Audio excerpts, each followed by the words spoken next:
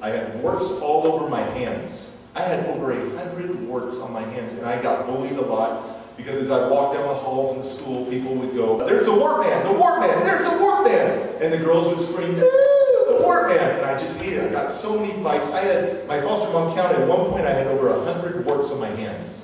And they would take me out of school and put a flame to them and burn them off, and then clip them off. And then I had scars all over my hands. But it seemed like every time they clipped one off, 2 more would appear. And then I picked up this habit. Let's see. Right? Whistling. That was a cool thing to do in the hallways or whatever, right?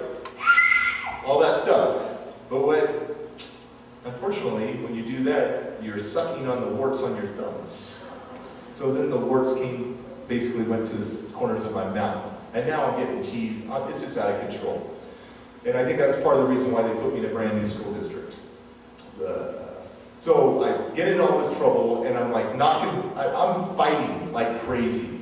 And I'm like, what should I do to these girls? These girls like are treating me like I have cooties, like serious cooties. So I decided I'm going to get back at the girls. I'm just going to be, and I'm methodical. I'm thinking, what can I do to get back at those girls? I hate those girls at my school. So you know those nice Tic Tac mint boxes? Little invisible Tic Tac or clear Tic Tac containers. I would just empty the Tic Tacs out. And I would go under a nice rock or a nice log and look for bugs. And I found all these pincher bugs, earwigs, right? And I scooped them up, and it was full of earwigs, closed the top, put it in my pocket.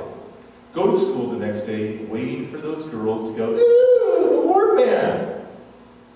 And when they did, I took my Tic Tac box out, my little pocket of friends, opened it up, and sprayed it all in their hair. You know how much trouble I got into. Their parents, everything was out of control. Got kicked out of school again. But they never teased me again.